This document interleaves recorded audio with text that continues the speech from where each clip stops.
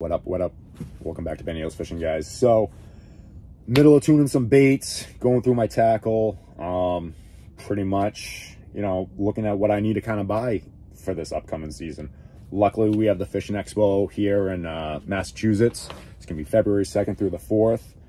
I'll be working down there, to be honest with you, so I'm obviously going to be walking around the show, and I'm more than likely going to be buying just like the rest of you guys.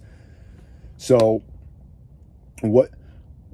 what am I talking about here? You know, let me unpack this here for a second. You know, I went through my baits realistically, and I noticed that I've kind of started to make a mistake, or I've started to notice a trend in my tackle box. So I noticed, to be honest with you, that I seem to have a little bit more plethora of my shad patterns. So now that I'm going to the expo, and I noticed that I have a little bit more of a plethora of my shad patterns, I'm going to be looking at getting some more bait fish patterns, some more crawfish patterns, you know, and in different colors, so to speak, and not just buy 5 more of a shad pattern. So take a look at your tackle box, guys. You know, go through it. Make sure you don't just have one kind of pattern in your tackle box, or one specific color in your tackle box. You know, a lot of times, you know, you get into the custom that this bait works and you need multiple of them because, you know, you may lose it for whatever reason. You know, just make sure you don't overstock yourself with one particular pattern. You know, it's okay to have a tackle box dedicated to all crawfish patterns, you know, and same thing with bait fish and shad patterns and all different types, you know.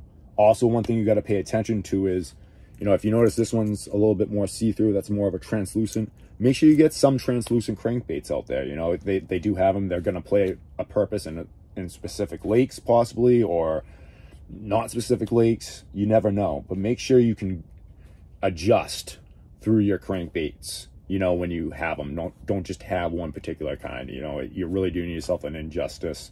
It's kind of a mistake that I've allowed myself to do. So learn from my mistake here and understand that when you do go shopping for baits, make sure you're not just buying the same old bait over and over again. Make sure you're really expanding your collection. You know, that's a huge deal. You know, you're not always going to fish the same bodies of water all the time. You're going to venture out and you're going to go different places. And it would be nice, you know, if you had different styles, different colors, and all that stuff with your crankbaits, because it is going to help you catch more fish at the end of the day. Just having one particular kind of something isn't really going to help. But other than that, guys, that's all I really got for you on this one. I hope to see you guys next weekend, February 2nd through the 4th. But anyways, I'll get at you on the next one. Come down and say hi. Peace.